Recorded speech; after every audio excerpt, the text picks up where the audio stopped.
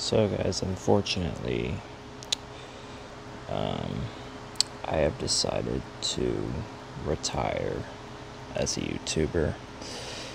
This probably will 100% be my last video, but yeah, I have a lot of things going on in life, and YouTube is just not for me as much anymore.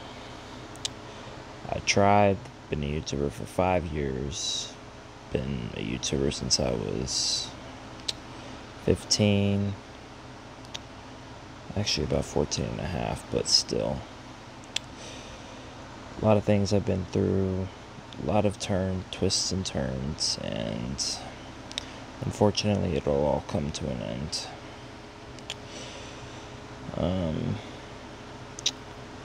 It's unfortunate, but